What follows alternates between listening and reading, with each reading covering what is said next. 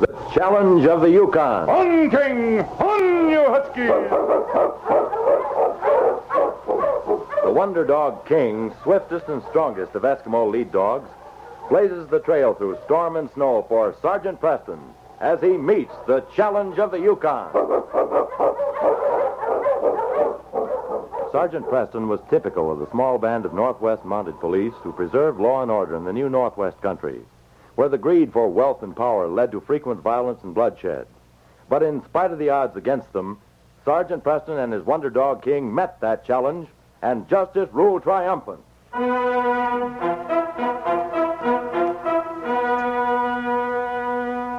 At the Mounted Police headquarters in Dawson City, Inspector Grayson looked gravely at Sergeant Preston. The Mountie stood before him, his huge lead dog King at his side. The most unusual decision you've made, Sergeant Preston. I realize that, sir. But I think you'll agree with me when you hear the whole story. Maybe. Was Special Constable Kewick satisfactory? I couldn't have gotten along without him, sir. I can speak the Eskimo language a little, but with Kewick to translate things for me, I was able to come to a decision a lot faster. Oh, sit down, Sergeant, and start at the beginning. Thank you, sir. I gave you the report of the murder of a white explorer by the Eskimo Okotok, and you started for the Arctic with Kewick, the Special Constable. Now, you go on from there. It took us 2 months to get to this Eskimo village in the Arctic. When we got close enough, I instructed Kewick to go on without me to investigate the village before they became suspicious. He came back the next day. Well, Kewick, what did you find? Well, this is village where Okotok live. Him not there. Him gone for hunt. Did you hear anything about the murder? Oh, it is good you do not go with me. Oh? The Eskimos in that village, they do not like white man. Well, that's why I sent you there alone. I thought that might be true. Okotok, him kill white man, they say. They say white man bad. And Okotok has gone hunting. Could you find out where? Well, some say him gone north. Others say him go west where caribou seen. Well, he may be protecting him. Are you sure he wasn't in the village? No, him gone. They not know police have heard of murder. Kewick, you take the dog team and circle to the west. I'll take King and go north. We'll meet right here in 3 days. But maybe I cannot get back in 3 days. Well, if you aren't here when I get back, King and I will trail you. And the same goes for you. If you return first, start after us at once.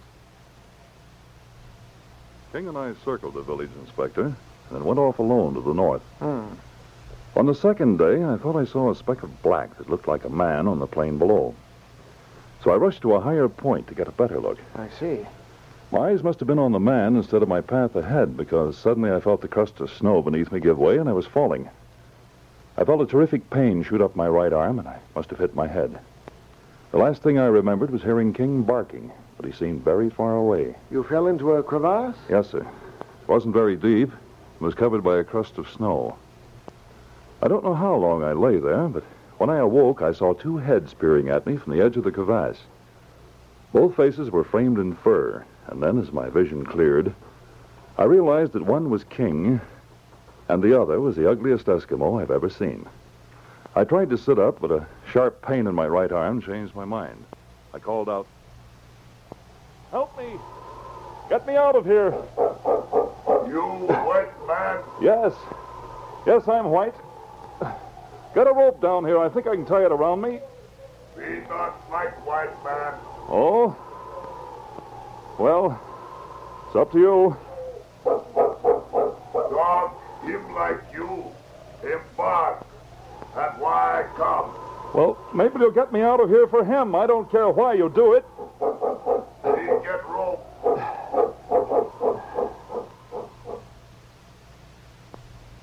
I believe my fate hung in the balance for a moment, sir. But the Eskimo decided to save me because of King.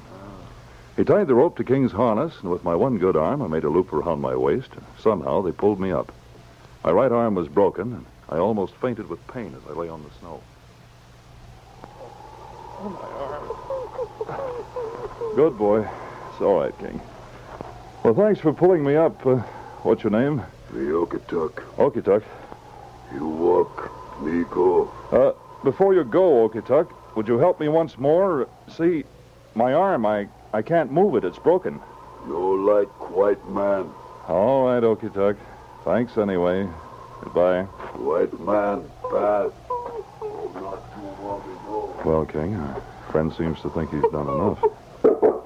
Hey, fella, where you going? Well, Okie-Tok, did you change your mind? Me like dog. Me build igloo. Fix arm. Storm come. Oh, thanks, Okie-Tok. Here, King, come here, fella. Let me hang on to you and get on my feet. Oh, my ankle. You hurt? Well, I'm really at your mercy, Okie-Tok. Seems as if I've wrenched my ankle, too. Guess I'll have to sit down again. That was rather a bad spot I was in, Inspector. I see. With a broken arm, a wrenched ankle, and a murderer who didn't like white men. I think you're putting it rather mildly, Sergeant. I know that everything Okie-Tok did, he did for King and not for me. And strangest of all, King seemed to like him. Okie-Tok had a way with dogs. He loved them, and they seemed to sense it. And in spite of his animosity, as far as I was concerned, King and he became friends. Did he fix your arm? Well, sir, first he built an igloo. The temperature was dropping rapidly, and I couldn't bear my arm in the cold. Then he set my arm, giving me the blackest of looks while he did it. He knew very little English, but with signs and by the tone of my voice, he seemed to understand me. We'd finished eating after my arm was fixed, and I lay on my furs. There was a lot of caribou meat left. You had your dinner, King. None of that meat for you. We need it for tomorrow, boy. Dog. Here. Okie-Tok, don't feed him all that meat. Well, too late now. He's gulped it down. We needed that for tomorrow. No. Tonight, you die. What? Tonight I die? Me go. Well, now, what did he mean by that? King, old fella. Here, boy. Close beside me. Tonight I die. Tonight I die.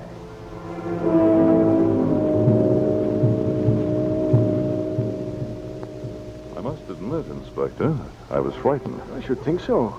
I've always felt safe with King beside me, but King trusted and liked Okie-Tok instinctively and went to him when he called. In spite of my fear, my eyelids grew heavy and I slept. The igloo was dark except for the flicker of burning blubber that Okie-Tok had lighted, and that cast weird shadows on the wall. I don't know how long I slept. I lay on my left side with my face to the wall, and when I opened my eyes, there on the wall of the igloo, I saw the shadow of an arm and a knife. For a moment, I was petrified. King, where are you? Dog. Him go out. Okie-Tok, you must not kill me. If you do, you'll be hanged. Kill. I saw the shadow of your knife. Me not kill. But that knife... King, come here, fella. Now, Okie-Tok, you can't come near me. My dog will protect me. Dog. Here. What? Me kill caribou. Him like meat. You mean you've been hunting? White man die long time. Me fix meat. I can't tell you how ashamed I was, Inspector. Why, Sergeant? Well, you see, sir, Okie-Tok was cutting up meat for our breakfast. That explained the shadow of the knife on the wall. Oh, I see. Only then did I remember that Eskimos think they die each night. And each day is a new birth. For 2 more days, we stayed in the igloo, and then we heard the welcome sound of my dog team. Kuik had found us. Sergeant Preston! You are hurt. Well, I'll be able to travel on the sled, Kuik. This is Okie-Tok. He saved my life. Okie-Tok? Okie-Tok, this is Kuik, my Eskimo guide. Who's magic Okie-Tok? Kuik. Kuik, take him out to the sled, and he'll help you get it ready. Tell him we want to go to his village.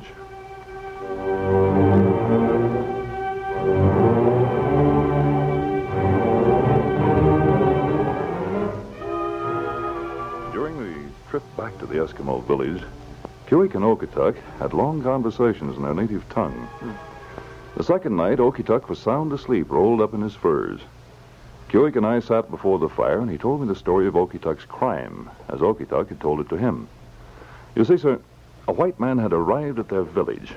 The first white man these Eskimos had ever seen. I see. He spoke their language, and the tribe welcomed him as a friend. Okie-Tok was the first to suspect that the man called Hansen was taking advantage of that friendship. He spoke of it to the chief. man who is called Hansen. He leave us soon? He speak of going in 3 days. He want you to go with him as guide. I do not like him. Yesterday he take all otter skin from Ujak because he say Ujak steal harness. Soon he will be gone, Okituk. We must keep peace with white man. My brother Manik, his fur have been taken unfairly. I see white man laugh as he stack them on sled. It is best we say nothing. Soon he will go. He has gun that could kill my people. It is best we keep peace. I will not be his guide when he go. My first child will be born in 6 days. I stay with my wife, Muchek. So be it. Okituk! Okituk! Muchek, what is it? You come quick.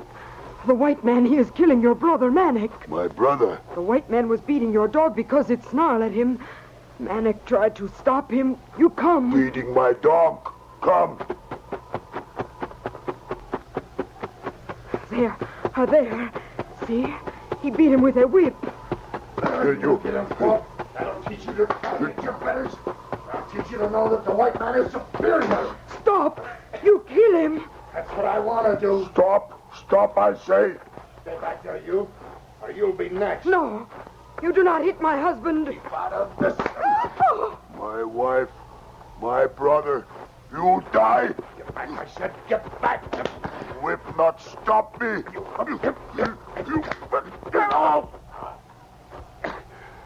You stab me. Okay, Tuck.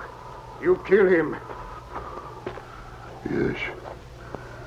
My brother lies dead. You check. Maybe die.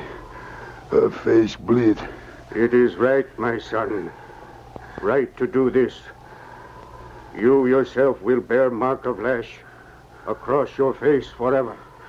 And hatred of white man forever.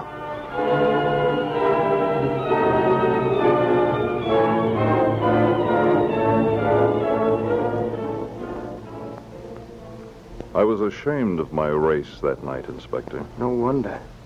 And I knew that King's instinct about Okituk was right. He'd had every right to leave me at the bottom of the crevasse, but he's essentially a just man. A bigger man than many white men would have been under the circumstances. Did you go back to the village to check the story? With Kewick to interpret for me, I interviewed the chief. He told me the story as he himself had witnessed it. And as he finished, he said, That is true story. Muchek, the wife of Okituk, lived, but she was sick for many days after his son was born. By our law, white man deserve to die. You are white man law. What is your decision? White men, like the Eskimos, are just and fair, Chief. The mounted police are here to help you, not to persecute you. We, like you, would have decreed death to the white man for murder. Okituk is free.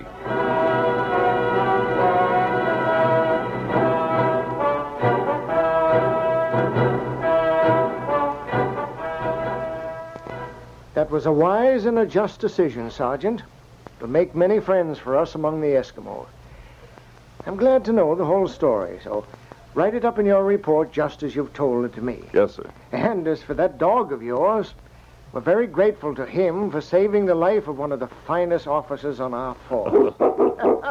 And I can see he shares my opinion of you. Well, thank you, sir.